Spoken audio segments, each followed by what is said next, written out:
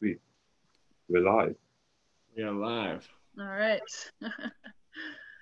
Awesome. Well, happy Thursday, everybody. Thanks for joining us on this edition of Approaching the Unknown COVID series. This is our third installment in the series this summer. And this is a collaborative event with Soul Stories and Approaching the Unknown.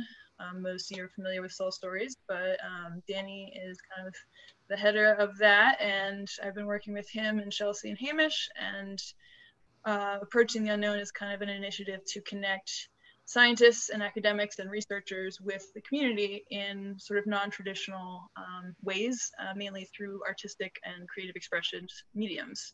And so Soul Stories, their mission is to promote human connection through dialogue and a meaningful conversation. So this is kind of the approach that we take in this live stream. And the focus tonight obviously is on COVID, the COVID pandemic, and really trying to amplify community voices and how people experience this in ways that maybe you wouldn't hear about otherwise. And so in the past, we have had the owner of the Whittier Cafe spoke last time, and we've also had a grad student before, and just sort of various members of society that you might not otherwise be connected with. So we're about to get started, and I'm about to hand this off to Hamish to start the discussion. But I just also want to make a quick pitch for our main event, which happens in the winter. And last December, we did one called Science Through Creative Expression, where we pair up scientists with local artists and have them produce performance pieces for a live audience. And so we are planning on doing that again this winter. TBD in terms of time in relation to where we're at in the pandemic and if we can do things in person at that point. But it will be happening at some point, and we are looking for both scientists and artists to be involved. So if that's something you are interested in, we would love to hear you. Connect with Soul Stories through their page at the moment. And I'll pass it off to Hamish. Hi, everyone. Welcome to our last in the series of Approaching the Unknown. This one is specifically about COVID biology. So we have two professors today who will be interviewing. And as I understand, their research has been kind of redirected in the light of the pandemic in quite unexpected and surprising ways. So just a couple of housekeeping things before we get started. If you have any questions, please put them in the chat, and Danny and Kristen will be watching the chat. And maybe at the end of the kind of each session, we'll kind of look to those questions and ask our guests. Feel free to, it can be more than questions. Feel free to interact with each other in the chat as well. So the way this is going to work is each of our guests has 20 minutes and then maybe 5 minutes for questions. So without much further ado, I'd like to welcome our first guest, Elena Hsieh, who is a professor of Allergy and Immunology at Anschutz Medical Campus. So welcome, thank you. Thank you very much for the opportunity today. I guess I'll start talking a little bit about how the pandemic has affected my work as a physician as well as a research scientist. And then I'll talk a little bit about how my research lab has actually pivoted some of the work towards the understanding of the current COVID pandemic and how I see this is going to affect not just the research topics and directions that I think many of us investigators are kind of molding to, but also how I see this affecting funding opportunities, research and other topics, which is also something that I think is going to happen in the next year, next 2 years, next 3 years. So as we all know, the effect of the pandemic, it's longer lasting than just the past few months. So in the context of I like to define myself as a physician scientist, which means that I am trained in medicine. I have an MD, I don't have a PhD. I have a background in pediatrics, and within pediatrics, I specialize in allergy and immunology. Particularly, I mostly see patients who refer to me for a question of whether they have a problem with their immune system, either whether maybe part of their immune system is not working properly, so they get more than the fair share of infections, or if maybe they actually have autoimmune inflammatory complications, or really the merge of the two. And then that dovetails into what I do in the research arena. I have projects where our focus on human translational research, as in trying to understand a disease. For example, we try to understand pediatric lupus, but we also try to understand pediatric genetic disease that affects the immune system. We also have animal models of these human diseases. So we kind of create the mouse model of that and try to understand underlying mechanisms. And when COVID pandemic happened, from a clinical standpoint, we essentially had to move most of our clinical visits to telehealth. And you can imagine that, so my specialty is I see patients refer to me for problems with their immune system, right? So many times, many of them are immunocompromised already. And then now we're facing this pandemic where there is concern for an infection. And in fact, if you have a weaker immune system, it poses you even more a risk. However, I get referred new patients. And if I don't have a chance to evaluate these new patients and give them a diagnosis and really let the families know that they truly have children with a problem with their immune system, they might not understand the increased risk that they have in the setting of the COVID pandemic. Yeah. So it is this scenario where we really have to decide and weigh the risk of having families come to see us in person, because it is a scenario where I need to arrive at a diagnosis at the moment and weigh the risk of that with the risk of leaving their house and having exposure and all of that. So that was challenging in that regard. For the patients that are already under our care, you can also imagine I have the same question of, I have someone who, for example, doesn't have B cells. They don't make antibody responses. And they're a patient who maybe now is having issues. I need to see and treat, but yet them leaving their house and just coming to see us poses a risk in and of itself. So I would say that for our specialty, this posed some interesting challenges that, again, I think present in other specialties, but I think for us in particular for that reason. So have you been, over the course of the pandemic, have you been referred COVID patients specifically, or are you dealing with primarily immunocompromised patients who you're then weighing the risks of the COVID? The latter scenario. The patients that usually I'm referred to are questions of, does this person have a primary immunodeficiency? And they might or they might not. For me to evaluate them, they are a lot of things that I can do by telehealth and I can see them, but I cannot examine them, right? When I do that. And that does pose a limit of the things that I can do, although I can do many things by telehealth and also getting laboratory blood work testing. But even getting blood work for me to understand their immune system, they have to go somewhere. Are you seeing, have you got many patients who have got COVID-19 and immunocompromised? And So that's a great question. As all of this was unfolding, like I said, I think from my clinical standpoint, these are the clinical questions I see, and it kind of merges into, from a research standpoint, I study how the immune system misbehaves leading to autoimmunity, or maybe underperforms leading to immune deficiency. So as a campus, we started actually focusing on COVID-19 research and really to try to understand what the natural immune response is to this infection.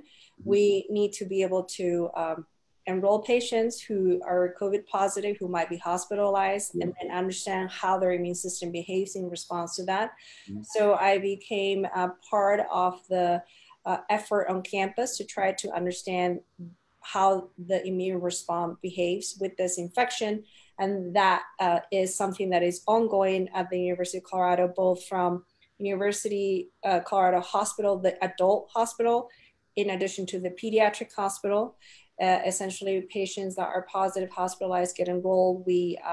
There's specific exposure surveys that they have to complete, questions about history, etc. We collect all their clinical data, but we also collect biospecimens, meaning blood draws. And we look at their immune cells and also serum circulating cytokines, etc., to try to understand that. From being pediatrics trained, you might have heard in the news that one of the pediatric presentations has been the multi-system organ failure disease, which in Europe is called PIMS, P-I-M-S. And then in the US is called Hsieh, but really we're talking about the same thing, basically a systemic inflammatory disease that initially was thought to look like Kawasaki, which is a pediatric presentation of inflammatory response to a virus is what we think. And we have started to see that like in other countries, and that manifestation has come probably a month and a half after COVID started. Do you have any sense of why that's happening? Because, you know, I have heard of like flu symptoms resulting in multi-organ failure, for example. Yeah, so it's a very interesting question. I think as a scientist, I would say I have hypotheses, and I am in the Department of Pediatrics as faculty, but in the Division of Allergy, Immunology, but I'm also actually appointed in the Department of Immunology and Microbiology. That's where my office, my lab space is. So that's where I spend most of my time, where actually my colleagues are PhDs, and I'm an MD in a sea of PhDs, which is very stimulating, and I really enjoy that environment. And some of the discussions we have, as I like to call it, we nerdy immunologists think about this a lot. The immune system is, quote, our organ. And, you know, if you look at COVID started, let's say January, right? January of this year. And as part of also of my interest and involvement in starting COVID on campus, I'm actually also part of a international consortia that's called the COVID Human Genetic Effort. In that effort, it encompasses institutions across the US, but also many countries in Europe, Africa, Asia, et cetera. And we have all seen the same trend that if we looked at our institutions and the data, we started seeing COVID in January, February. Every country sort of got hit at different times. And then about a 1 to 2 month lag time after that, we started seeing the pediatric cases with the Hsieh, okay? One important characteristic of Hsieh, PIMS, however you want to call it, is that the children actually don't experience respiratory symptoms many times. This really only happens in the pediatric age. We're talking about this presentation. Clearly, there's a systemic manifestation in the adults as well, and there are similarities there. But in children who present like this, they don't often have respiratory symptoms. And they could be multiple children in the same household who are exposed the same way. And really only one of them, for example, can have this presentation. We think that this might be many theories, but if it's anything like Kawasaki, this is immune complex mediated, meaning that you have infection, you respond, that you make antibodies. Those antibodies complex with the virus, and then that complex circulates and can create problems in the lungs, in the heart, in the other organs, etc. That seems to be a plausible explanation, but there's really a lot of work to be done to really, quote, show that that hypothesis is correct. Sorry. Oh, can I ask a question? Sorry. So with that theory, is that implying that sort of these side effects are less of a cause of the virus, but more of our immune system interacting with it and not Absolutely. and not making it disappear or not attacking it properly? It's sort of like a buildup almost. It's more of in any infection, you always have two sides. You have the virus and you have the host. And the virus can come and cause problems, but your host immune response to that in and of itself can cause problems too. So sometimes the solution is kind of worse than the cause. Not to say that the virus is not bad, but the virus came, it elicited an immune response, and then the immune response can be so vigorous and so strong that it actually ends up causing organ damage. But is this why you see this sort of variation in severity? That's so, you know, that you see such a variation across patients, is maybe that dynamic? I think that is something that if you ask immunologists, we probably would agree on that, as in how well you, quote, contain infection. Probably you could boil it down to 3 categories. One is So I tend to explain to my patients, the immune system is like an army of soldiers, and they are destined to fight and eradicate the infection, even if they fail. And if they fail, they don't stop, they just keep on trying. So the people that are asymptomatic are the people where the virus came, the soldiers showed up and eradicated it very quickly. No side effects per se from the attack. The people where the virus showed up and then they had to get hospitalized, they had pneumonias, the virus was significant, the army still showed up, but it took them a little while. I mean, that time the person became sick, and then your army completed the eradication, and that was done. Then you have the scenario where for some reason your immune system didn't develop a robust enough response. And actually, when you look at the papers that have been published, the more inflammatory, severe picture of COVID, where you have really high inflammatory markers, you're in the hospital, there's organ damage beyond pneumonia. When you look at the T cells, which is an important immune response of these people, they tend to have an exhausted phenotype. So that can happen in your immune cells if they fight and they're activated for a long time and they just cannot eradicate the organism, they don't stop trying. They keep on going to the point of getting exhausted. When that happens and you have a lot of your inflammatory markers and cytokines that come up, primarily IL-6, you might have seen in the news, sort of some of the trials using anti-IL-6. And that's to really calm down the response of the host. So it's a little bit counterintuitive that in the setting of this infection, when you're really sick, you actually have to suppress the immune response of the host to get control of how sick you are.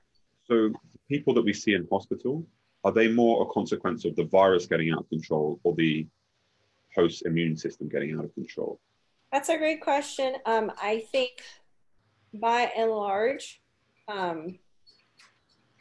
there have not been a lot of great studies on measuring the amount of virus in the blood. So to answer your question, is it a question of viral load? I think what you're saying, it boils down to, is your viral load so high that you can't control? Mm-hmm. To really show that, you would have to show data that the people in the severe phenotype, and when you check their viral count, mm-hmm. it appears to be higher. Mm-hmm. The question is, where do you check that? Because the blood may not be the best place. To do it in the lung, they're really trying to minimize procedures of, say, doing a bronchoscopy or bronchoalveolar lavage because of risk. So then you're looking at intubation, looking at tracheal aspirates, and assessing viral load there. I think there's a question whether that's the best place.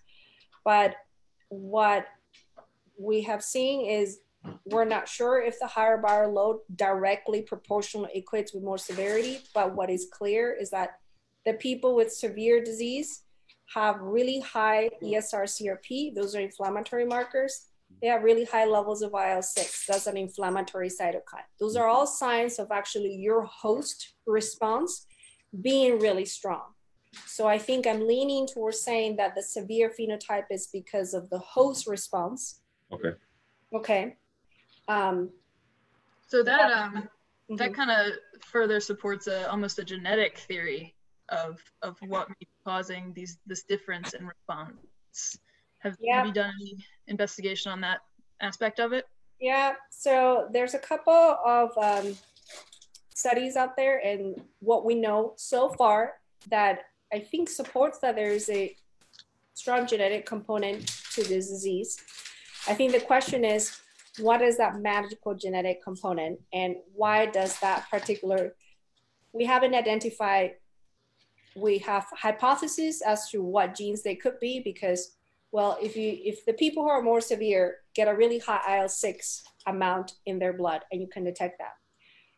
If you have a mutation that maybe is in sort of the genes or the areas that control IL-6, well, maybe that puts you at higher risk of landing in that scenario, right? But we don't know. But what we do know is that there's a predilection in the severe disease. We see a high group of Hispanic and African American. When you look at the pediatric area and who are the kids who get Hsieh, the systemic disease, it is also a Hispanic and African American propensity.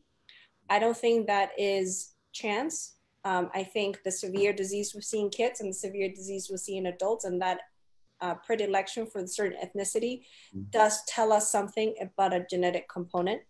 We always have to be careful because there's also with particular ethnicity issues with access to care, for example, and whether that could be a confounder.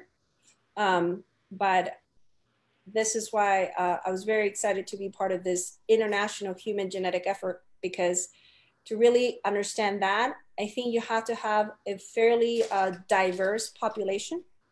Diverse in terms of symptoms. You need to look at people that were positive but asymptomatic, positive, hospitalized, positive, severe, but also from diverse races and ethnicities, right? And this requires an international effort. So if, is this shaping how you're trying to find treatments for COVID then? So like what would be your first line of inquiry for a treatment then, if you think the immune system is the primary driver of the symptoms we observe? That's a great question. So I think in terms of treatment, as you've seen in the news, just like I like to frame the infection as there's the virus and there's the host immune response. So when you think about treatment, there's the treatment of attacking the virus, but there's a treatment of modulating the host immune response, right? So it falls in those two arms. Treatment for the virus, you're looking at antivirals.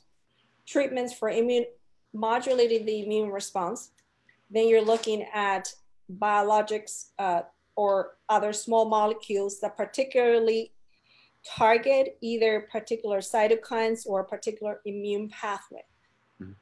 So in my mind, to better design targeted therapies that are going to be least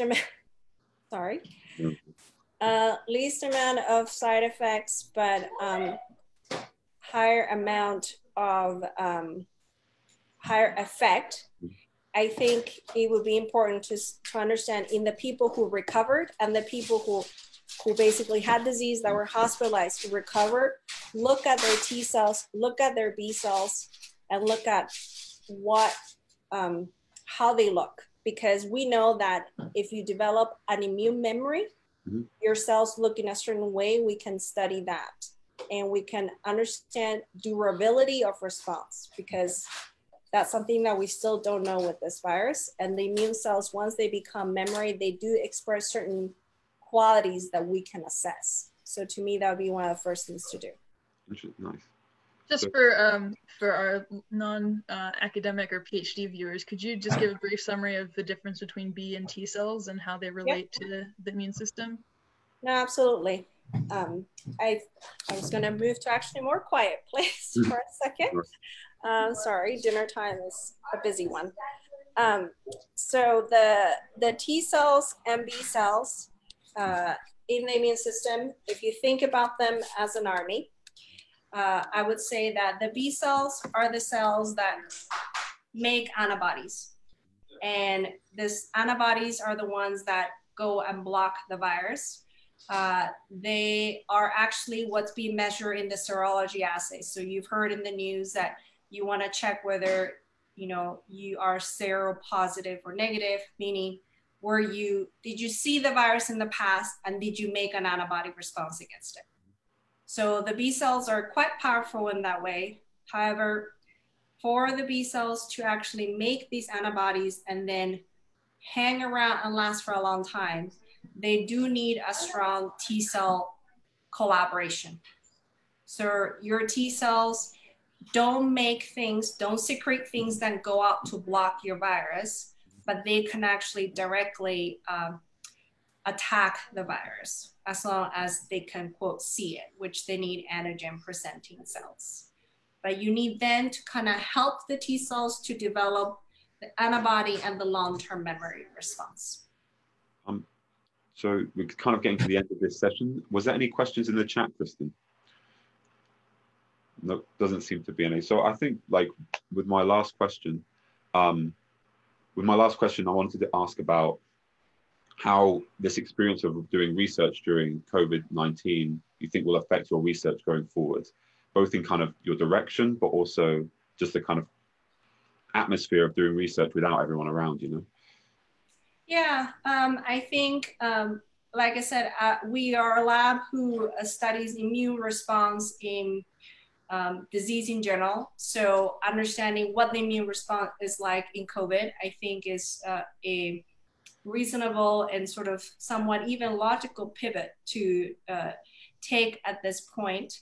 I do think what I want to say, the effect that we're going to see down the line next year and the year after that is budgeting of funding sources for research. And things are going to be shifted and actually going to become more astringent. Our ability to work in a research lab is limited also by social distancing. So we can't have 5 people working, we can only have 3 people working, and that is going to affect what we can do in a timely manner. Okay. But do you think there's going to be, is there any kind of new collaborations that have been started within COVID-19 that you think will expand going forward, even beyond the pandemic itself?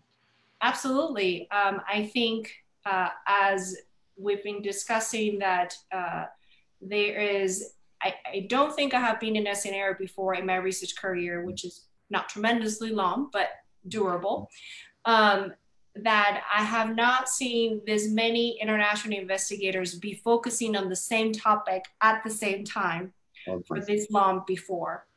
And they have been collaborations formed that I would have never expected to happen without COVID, because there is this one elephant in the room that we're all trying to tackle, to quote, move on past other things, right?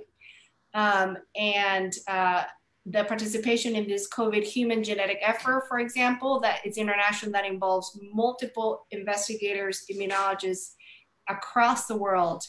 I have never seen that happen before in the context of any other disease. So I do think that will continue. Thank you so much for sharing that perspective. We do actually have actually 2 questions kind of about the same thing, interestingly enough, if you don't mind. Sure. Just really quickly.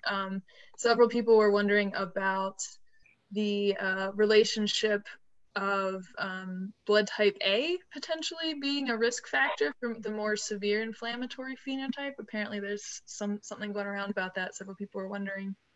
Yeah, so I have seen this study. I will say one thing that I have also seen in COVID that I haven't seen before, I think the publications that come out of it are a little bit like Fast and Furious. As a scientist myself, I submit publications, but I also review them. I have seen many studies that were probably not the most carefully conducted and then get published pretty quickly because there's such a push and impetus for let's just learn more. And things get published, and actually the studies that come behind it to say, well, maybe that was not so significant, they don't kind of get publicized as much. So for example, the originals of, if you had a BCG vaccine before, that primes your immune system, therefore actually makes you more protected against COVID severe disease, which was published and people discuss further, that has then follow-up studies have shown that actually didn't pan out. In the context of the blood type, it has to do, for you to have certain particular blood types, so blood type O, A, B, think about it, it's like sugar decorations on a certain protein. And you have specific sugars, your A, you have specific sugars, your B. And kind of the data there was shown that if you're this blood type and you require to have this specific sugar decoration, it does make your immune response in a certain way. And remember that I just discussed that severity is more related to your host immune response. And therefore, if you're at this blood type, maybe your host immune response is less of this way, and that makes you less at risk. I think there needs to be a lot more work and studies done there. And I wouldn't hang my hat on that just yet. So thank you so much. I think, I'm not sure if you need to leave or not, but do we have any more questions, Kristen, in that intermediate? We do. It's up to you. Sorry. If you have time, we'd love to hear more. Yeah, if you need to go, we totally understand. Yeah, it's okay. Oh, thank you so much. Okay, people are just they're just storming with questions now. Okay, we had another one from Lindsay wondering if there's one thing that every layperson / voter should know about the coronavirus that you could impart to them. What would that be? Well, I know it's a big ask, one thing, but yep, I think I will say about the one thing about sort of COVID pandemic. This is probably not news to a lot of people, but through this international effort, I have gotten the chance, we get on Zooms every week, 60, 70 investigators from all over the world discussing this. So I get to see how each different country has been handling the pandemic. In the question of national effort and resources devoted to the research, as well as effort and resources devoted to frontline people actually supporting the clinical care. I will say that whenever I'm on those meetings and I see what other countries have been able to do, I think we're often short. So I think as in the news, we don't get to see much about how is Japan handling it, how is Singapore handling it, how is South Africa handling it, and I get to hear the incidence rate, the screening that they do, how they're studying, how much money is being devoted to it, what is being done, and we come short in most aspects. Yeah, that's very sad. Is there any country that's you think doing particularly well then? Any country that is, I'm sorry? Is there any country that's kind of leading the research then into COVID-19? Yes, there are several. So I would say I've seen some very nice work on NAS studies in Montreal and Canada. There's some very nice work also coming out of Australia. I mean, this has to do with kind of the investigators that we get on, and there's some immunologists gravitating to some areas. I've seen also some very nice work done by a group in Singapore. Okay. It is interesting that in Singapore, for example, they did have the experience of SARS when it happened many years ago. And that actually motivated them to establish a whole unit to just dedicate it to pandemic research, really. I think it's paying one time makes you learn. And they were they had a very nice structure to do research that was pre-existing because of that. So, any more questions, Kristen? Or yeah, actually, we did have another one. If you have time, really quickly, Hsieh was wondering how the response of the scientific community to this pandemic compares to the response to AIDS, the surge of AIDS research in the 1980s. Yeah, that's a great question, because actually what I keep hearing from the scientific community who actually in these discussions, I've been lucky to be in a group with scientists who were doing the research back then and still doing research now.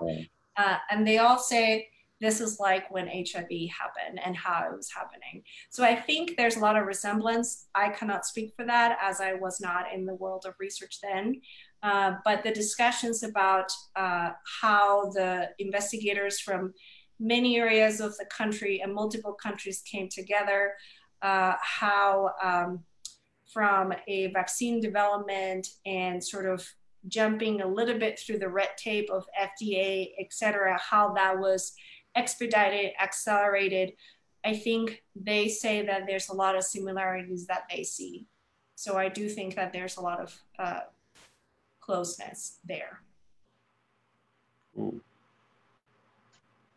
So are we done with questions, Kristen? Yeah, I think that pretty much wraps it up. I mean, there's tons more we could ask you, but we got to let you get out of here. But thank you so much for taking part in this. This was really informative to me, and I hope our viewers enjoyed it. We'll be posting the recording of this to the Soul Stories page, so people can go back and listen again if you want to kind of pick up on some more details a little bit more, maybe replay. Because there's so much in there. So thank you so much, Elena. We really appreciate your time. Okay, thank you for having me. Thank you. Yeah, thank you so much. Bye.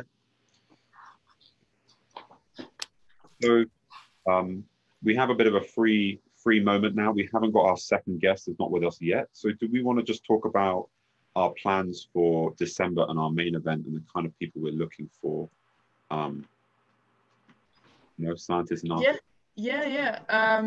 Yeah, so we're waiting on Tim Benke. Hopefully he will show up, and I'm sure he'll have tons of interesting things to say as well. But yeah, in the meantime, I sort of alluded to this at the beginning of the session, but we do have an event that is it's really performance-based. And so sort of the reasoning behind that is to try and get scientists and academics to engage with community in just very non-traditional ways.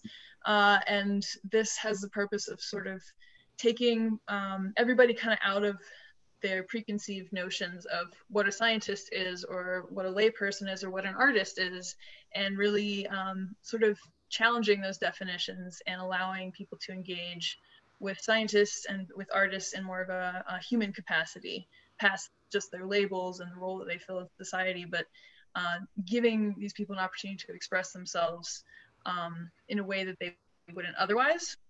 And we had a really cool event last winter where we managed to achieve this, and you know, it was a little risky. We weren't sure how it was going to work, taking scientists who are used to just standing and talking in front of a PowerPoint and asking them to perform on stage, but it went amazingly well. I think I had the opportunity to participate and I learned a ton.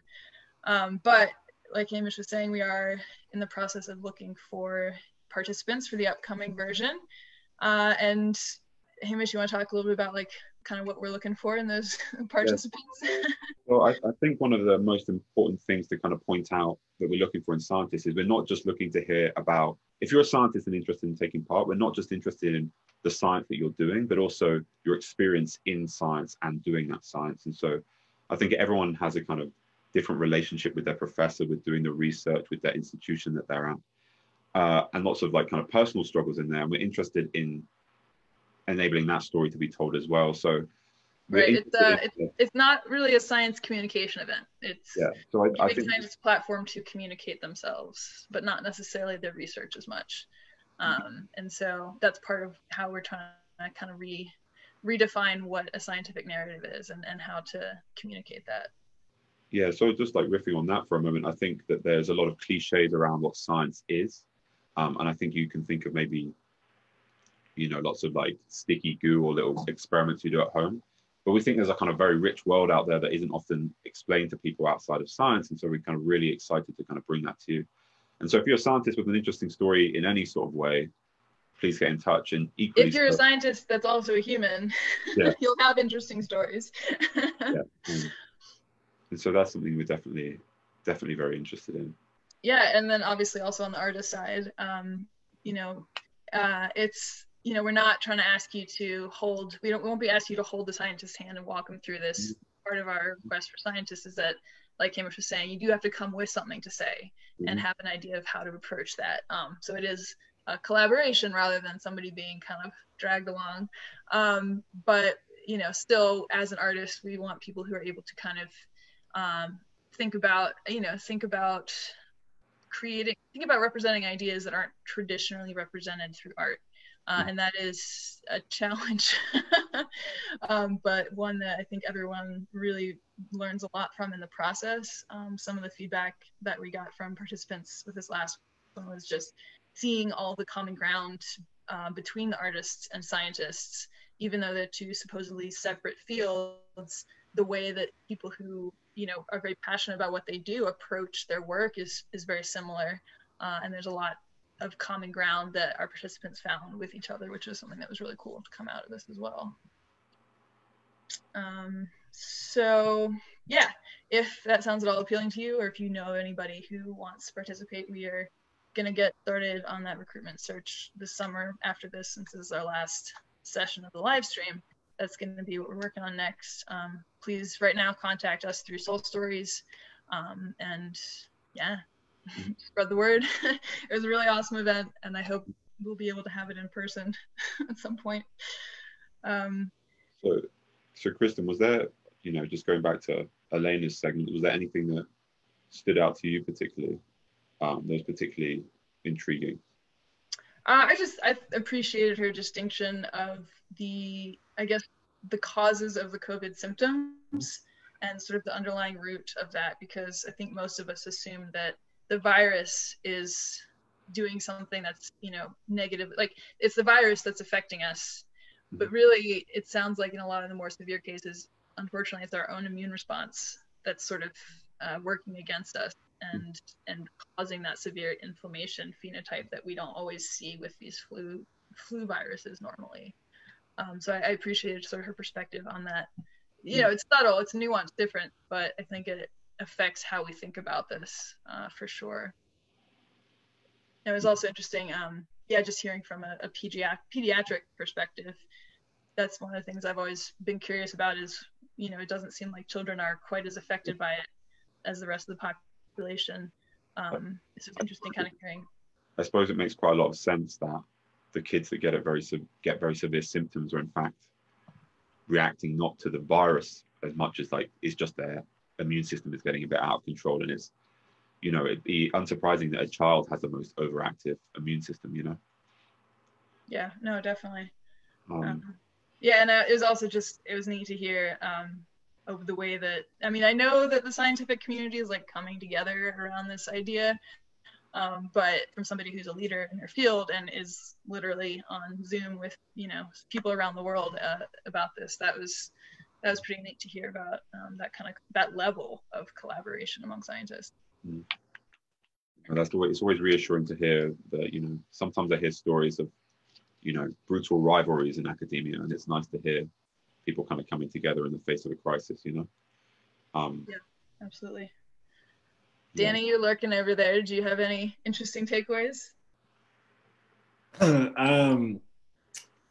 Yeah, I mean, the whole response, like the immune system response, was incredibly surprising to me. I didn't think that, and you know, she was talking from like a perspective where I think she clarified a few times that she's still doing a lot of research on this, but that signs are pointing to it as more based in the immune system responses. Like, that's fucking wild. Like, I mean, I'm not in the science field, and I'm just curious, like, what will come of that? Like, what would the just vaccine or whatever you would call it do? Or you know what I'm trying to say? Yeah. And I think she kind of did touch on that a little bit. We were sort of talking about, like, that understanding does have implications for the kind of vaccine that you develop. Absolutely. Is it one that targets the virus and tries to wipe that out, or is it one that tries to suppress the immune response? And that's a crucial difference. That sounds huge. That totally changes how you think about it. So for people that have just tuned in, maybe in the last 5 minutes, we're currently just waiting for our second guest, Dr. Tim Benke. We'll see what happens. So that's why you maybe not be seeing a professor right now. And so we're just discussing Elena, our previous guest, talk briefly while we wait. Hamish, what was your takeaway from that? I know, I guess I'm always interested in the political side, and I thought I had a sense that you know, America wasn't doing the best job with the UK either. And it's kind of interesting to hear that there are other countries that are taking a much more proactive stance, much more aggressive in trying to do research here. And I guess I kind of knew that, but it's interesting just hearing that, like, firsthand experience of kind of seeing that in the real world, you know, seeing people compare the facilities they have, you know. And their government's approach to science. Dr. Benke. Welcome. Timing. Welcome. Can you hear us? Sorry I'm late. No worries. No, that's all right. We're good at, we can fill some time. That's we can riff. Thank you so much for tuning in. Sure. I'm Kristen, and Hamish over there is the one who emailed you initially. And we're on the Anschutz campus in the genetics program as PhD students. And basically this live stream is sort of the child of our collaboration with a group called Soul Stories, which Danny there runs, whose purpose is to promote connection through dialogue and meaningful conversations. And so Hamish and I have been collaborating with him to find ways to connect scientists and academics to the community that sort of go beyond their traditional means of doing so, and kind of change up the dynamic a little bit. So this live stream is kind of a product of that. And tonight we're talking about COVID research and biology. Elena Hsieh was just on with us and just had a really really interesting perspectives to share. But we would really love to hear from you about just, I don't know how this is impacting your work, your life as a scientist. Has this shifted your direction of your research focus? Anything you want to share, we'd love to hear about it. Yeah, welcome. Sure. So I don't know what Elena spoke about, but you know, a lot of people have been impacted by how the lab shutting down on the Anschutz campus has impacted the research. And I think my experiences in that regard are pretty similar to a lot of people, how we just weren't able to get back into the labs for from March 13th on until when we were just allowed to get back in 3 weeks ago. That's pretty, I think a lot of people have that experience. But I've had a different experience in terms of what I do for clinical research. And my clinical research focuses on rare neurogenetic disorders. And one of the disorders is called Rett syndrome.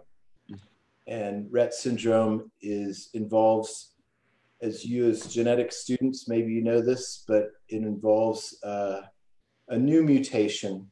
So it's not inherited necessarily from the mom or the dad. It's a new mutation in a gene called MECP2. And it's the gene where this, the chromosome where this gene lives is on the X chromosome. So primarily girls are affected. We think that it might be that the mutation actually arises in sperm. And so that's why we think that girls are predominantly affected. But we don't know the answer to that. Nevertheless, the girls seem to develop normally for the first 12 to 18 months of life. And then they quit talking, they quit using their hands, and it becomes apparent that they're not able to walk or sit as well as they used to be. And they also develop some very characteristic hand movements as well. So the girls that have this, they have what we call a locked-in syndrome. So you might see the girl in a wheelchair and not see her able to communicate, but she is aware of everything that's going on. And when you provide these girls with an augmentative communication device, it becomes clear that they know a lot more than you are able to give them credit for. Their listening and reading comprehension is sometimes at grade level. I heard a story from one of the patients that I saw in clinic a couple of weeks back. Before, she was actually one of the last patients we saw before the shutdown. And she didn't get an augmentative communication device until she was in her 30s. And the parents didn't know, but she knew how to spell and read. And when she got her device, it opened up a whole new world for the family, that she was actually able to talk to them. So those are some of the aspects of Rett syndrome. But one of the issues is that when they get sick, they don't do very well with coughing and clearing their secretions. And so it's very exciting. We had 3 clinical trials that were active for our patients with Rett syndrome. And they were all designed to improve their Rett syndrome. They weren't targeting a symptom like seizures. They were really targeting their Rett syndrome. And it was really disappointing for everybody, the investigators across the country, but also the families, that we had to take the patients out of the trial because we couldn't carry on doing the trial without seeing the patients on a regular basis. We couldn't bring them into the hospital because we didn't think it was safe. I couldn't go to their house to do the assessments because I wasn't sure that was safe. And so we had to take them out of the trial. So that was really disappointing for the investigators and the families to do that. And the concern that we have, and I think that may be a point for bigger discussion, is my concern is if we're doing this trial at the onset and maybe the peak of a pandemic, what will happen if my patients get sick and they have to be in the ICU? I know this disease. I can advocate for them if they're in my hospital, because what will happen is somebody's going to say, we've got a neurotypical individual and we have somebody who's not, and we have a limited resource in our ICU with ventilators or bed space. Mm. What decision is going to be made there? And I felt that with that backdrop, that I had to do everything that I could to protect my patients. So I wasn't going to take any risks with trying to bring them in or do house visits or anything. Before I knew what was going on, it needed to be shut down so that we could protect our patients. And we're still in, I think, in that situation. Are we going to see another peak with the pandemic such that we're going to start reaching capacity with our ICUs? And what's going to happen to our patients and our children who have neurodevelopmental disorders and we're faced with rationing? So do Rett patients often end up in ICUs for other respiratory infections, or is that? They do. They don't do well when they have the flu. Yeah. Okay. A lot of my patients with Rett and related disorders such as CDKL5 deficiency disorder, they don't do well, and they end up in the ICU with regular flu. So over the course of the pandemic, have you found your role as a researcher of Rett's disease more? Is the research you're doing more important, or the kind of patient advocacy become more of your kind of? Well, I don't think that you can separate the two, really. But I do both. I'm very involved with the patient advocacy groups. I've been putting advice on one of the patient advocacy group websites about, here we are, and every month or so, and actually I'm due now to update what they've been putting on their websites in terms of advising families. And I think that every community is going to be different. If you're in a community that's on the East Coast that's still very much suffering, where you are when you're going to bring back patients, even for seeing them in regular clinic visits versus clinical trials, is going to be very different compared to other parts of the country. And so I think that the advice is going to be, in some degrees, geographic specific. I think we're in a much better place here in Colorado. We've started seeing patients in the hospital, and I don't know what it's going to be like, but I'm trying to see what the spike does over the next 3 or 4 weeks. But we would like to restart our clinical trials in July if things stay at a reasonable level. When you restart your clinical trials, are you able to go back to where you were, or do you have to kind of start the trial from the beginning, as it were? That's a good question. And one of the things that the way the trials work is they were all randomized, double blind. Okay. So I don't know who was getting what, but that was the first part of the trial. And the second part of the trial was an open label extension. So if you were on placebo, then you go over to the drug, or if you're on drug, you continue on drug. And that's a nice thing that the company was doing and the industry was doing, such that everybody, gets to see the drug. It's good for them, good for their data, but it's also good for the families because they're desperate for something that might improve the symptoms in their children. So some of the patients, I was able to get them to the point where they'd finished the first part and they could have gone into could have rolled them over in an open label extension, but I couldn't because they stopped there. But we advocated with the companies to alter their protocol so that those patients could re-enter the trial. And so when they re-enter the trial, they will go into open label extension. And from kind of preliminary results, is it looking like these drugs are working, or how does? I'm blinded. I don't know. So none of your patients are yet on the open label? No, not yet. So we'll see. Hopefully in July, we might be able to do that. I did have one patient who so when you do a clinical trial, there's there's usually a screening visit where you make sure that they qualify. Mm-hmm. And if they qualify, then, you know, a few weeks later, they start in the trial. And I had one subject who went into screening, but then the pandemic hit.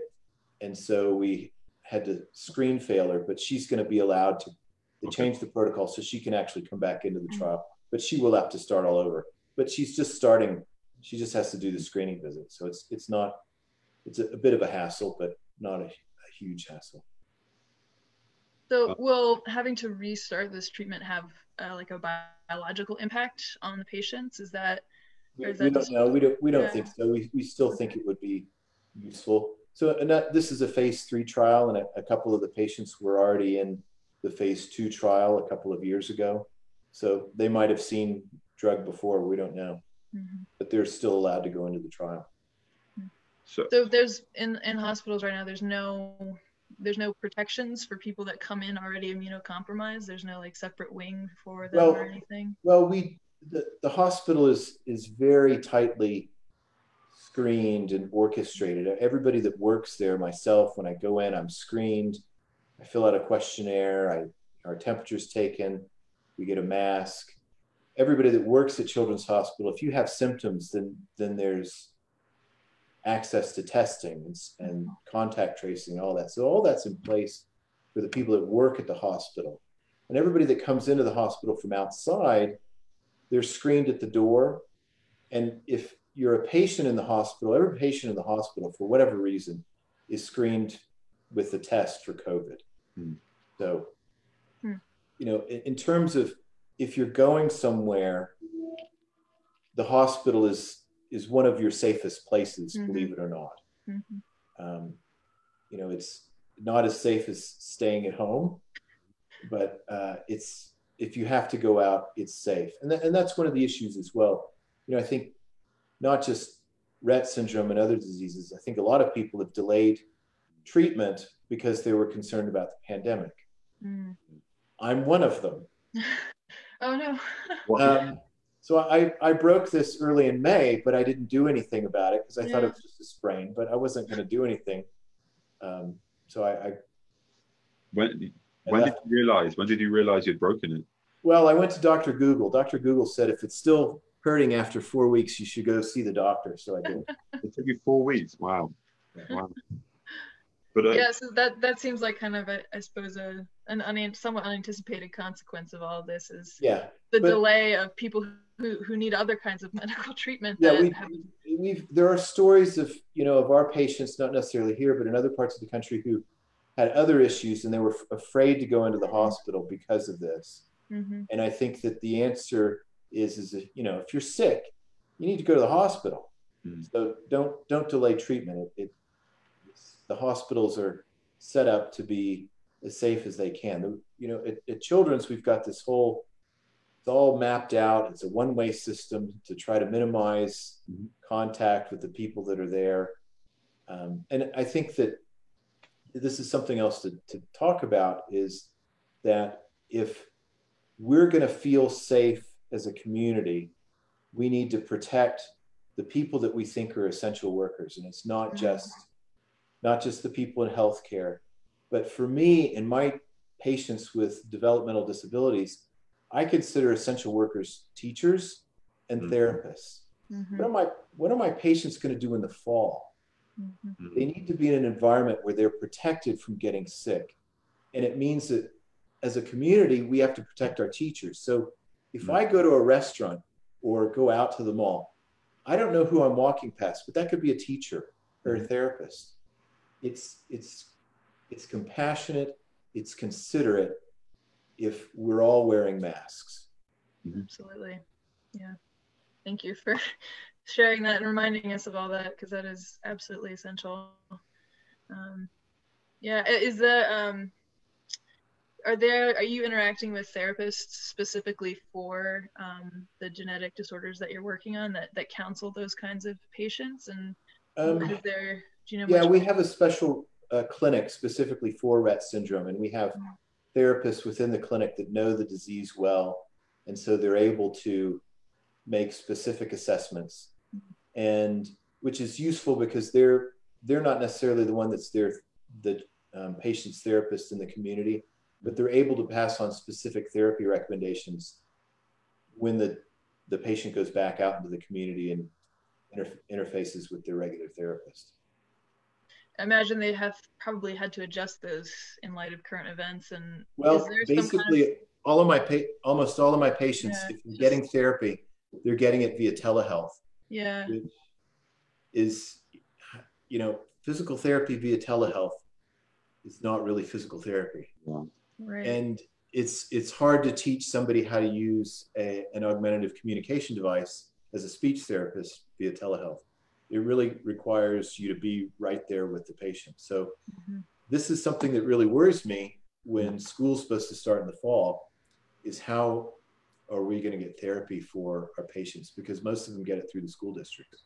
So these patients who are getting therapy, is it kind of something that is ongoing for their entire life, or is it something that's very specific to kind of the beginning of their education, and once they kind of have a grasp of this augmented communication, they need less? Or well, ideally you want it to begin as early as possible, but it does need to continue lifelong. And this is kind of a problem within our system, is that our system is set up such that you go through school and you can get 2 to 3 extra years of high school, which means you're 21. But when you're 21, if you've needed speech therapy, physical therapy all your life, it's then cut off. There is really limited opportunities. You go from basically having social interactions and therapies on a regular basis, you turn 21, and then there's nothing. And families, it's really difficult for families when our patients turn 21 to find either care homes or day programs that are safe, useful, and meaningful for our patients. So this, with Rett syndrome, the median life expectancy is 50s. So there's a lot going on. And, again, you're 30 years old and finally you get your access to a talker and your family realizes that you can spell. All right. So the family now, sorry, if I could interject here, I think we have some comments and questions in the audience side of things, if you don't mind getting into some. Yeah, no, go for it. Okay, what if you actually, so we have Jean is a mom to a child with a rare genetic disorder with developmental disabilities, and she wanted to say thank you for your advocacy. And that scenario you mentioned of limited ICU beds and her child being declined is very disturbing and scary to her. Thank you for sharing that, Jean. And do you have any thoughts on parents as some advice to how to navigate this kind of scenario? Or well, I always say that parents are the biggest advocates for their child, and I think that's going to be just as important, if not more important, now in the middle of this. And I think that, I would love to see a commercial on TV about, I wear my mask for all my patients. I wear my mask for my therapists and teachers, for my kids' therapists and teachers, so that we can get more social awareness of how important this is about protecting everybody as much as we can in the community, for 2 reasons. We want our kids to get therapies, and we don't want to have another spike such that we're even thinking about having to ration healthcare. Right. I mean, absolutely. I think it's less of a concern now, but I think the next few weeks with how things have opened up, we'll know more. Absolutely. Thank you for that. A couple of other comments that are sort of related to each other, talking about the health precautions in place at the hospital and for the staff. Rosemary was saying that there's a piece of evidence that she's seen that in New York hospital workers in New York have a lower rate of COVID than the general public in New York, and also some places in San Diego as well. So that's promising that these protocols are actually effective in keeping the hospitals as safe as possible. And then, let's see. Okay, question. Do you think teachers and therapists would be safer if everyone had a monthly stipend so parents wouldn't need to go to work in order to cover basic necessities like in many other countries? Sure. Mm-hmm. Actually, Oh, go ahead. I've got a question though. Actually, is there from your experience during kind of the coronavirus pandemic, is there anything you're learning about how to treat patients that you wouldn't have learned maybe if it wasn't during a pandemic that you'll kind of continue to do moving forward? For me, no, not necessarily. Okay. No new insights there. But that's unfortunate. I don't know. But yeah, and then also something that we kind of talked to Elena a bit about as well is, I guess sort of along those lines, the nature of collaboration, either within this country, but also other countries, as we're all confronting this as scientists, as clinicians. What has your experience with that kind of collaboration been like? I've been doing my best through the patient advocacy groups to try to, if any patients in the US or in Europe, if they know of patients who've had with Rett syndrome who've had COVID, what was it like for them? Were there, what can we learn from you? So I have contacts in Italy and the UK, and fortunately I haven't heard of any that have in Europe. And I kind of thought that, because things spiked so early over there, we might hear something, but I haven't heard any. I know of one patient on the East Coast of the US with Rett syndrome who had it. She did okay. Apparently there's another one in Louisiana, but I don't know any more details on that. But fortunately, I think what families have done, they've done a really good job of isolating their kids so that we don't know of any patients it just might be that nobody's gotten it because everybody's been very good about isolating their kids. Yeah, absolutely. And Jean was also commenting a similar thing, that with their daughter, they've been very protective with her and careful about staying home, but it is draining. She also was wondering if you are at all cautiously optimistic about a vaccine and or treatments by year end or the first quarter of next year. I think that having a vaccine is going to be critical to achieving some sense of normalcy. Mm-hmm. I'm working at the hospital this week, and I hate having to wear a mask. I hate having to wear a face shield. Mm-hmm.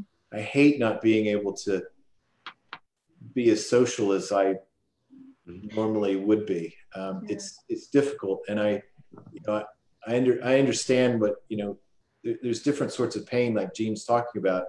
There's the isolation that just, there's so many levels of it that are part of this, that I think that having a vaccine is going to be very important. And I think it's so important that we get a vaccine, but also we get the vaccine right. Mm-hmm. Mm-hmm.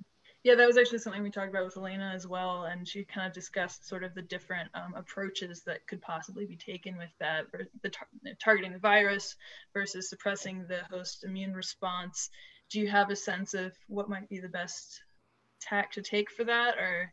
No, I'm a neurologist. Yeah. And have you been like listening in on other people's conversations? No, I'm going to leave that to them, and mm-hmm. hopefully we get something that works really well. Yeah, absolutely. Real quick, one more question, if you have time. Oh yeah, sure. Awesome. Brian was wondering how the presence of COVID-19 has generally affected the procedures, time, and care taken in carrying out these clinical trials. I guess you sort of talked about that earlier, where you basically had to kind of stop while that's happening. And then also for along the lines of administering treatment and monitoring compliance and data collection, all that as well. So some of the things that we had to rewrite not myself, but the companies have had to rewrite the protocols to put in place new procedures in case that there's another period of time where we have to socially isolate. So it wasn't built into the protocols where we could send health visitors to the home to do heart tests or blood tests. or it wasn't set up such that we could do our monitoring remotely. But now we've tried to put things in place so that going forward, we can do those things if we have to. Ultimately, we think that the best assessments are in-person assessments, and we're trying to make sure that what we can do is maybe have the initial assessments be in person, maybe the last assessment in person, but we're trying to put in place all of the safety procedures between those visits such that we can ensure that we're creating an environment that's as safe as possible for the patients. Safety is everything. Yeah. Absolutely. He was also wondering if there's any tips for enrolling or participating in clinical trials during this time. Just talk to your clinicians.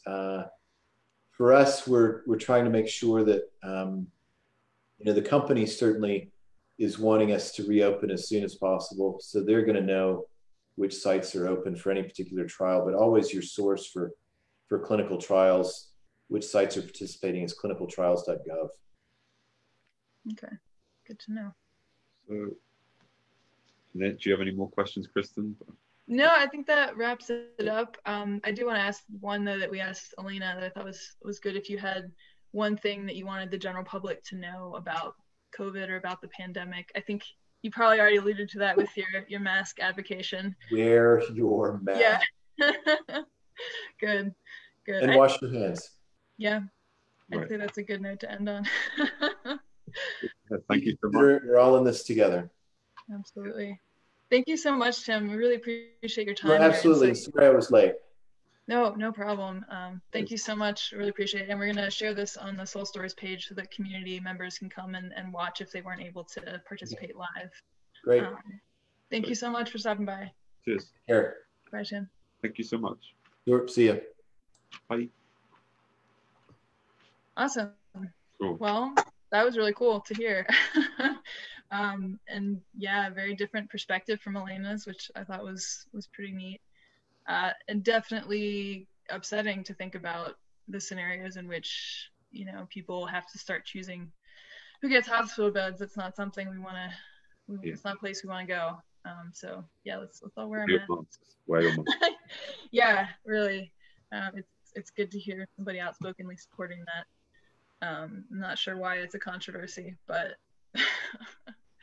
Anyway, I guess we're going to say thank you for everyone for tuning in. If you've made it all the way to the end with us, thank you so much. You're amazing. Well, yeah, thank you so much for supporting us. Danny, did you want to chime in at all to close out? Yeah, just to go off that, it was really exciting to see everyone participating in the chat and thoughtful questions and comments, and just having very different perspectives on COVID. Yeah, thanks for organizing this, Kristen, and hosting Hamish. Like, this is a really cool initiative. Cool. Thanks, Danny. Yeah, thank you everybody for participating and being here tonight. And I guess that's it. Stay tuned for more upcoming events through Soul Stories, and feel free to come back and check out the stream or recommend it to other people who couldn't be here tonight. All right. Thanks, everybody. Bye. Bye.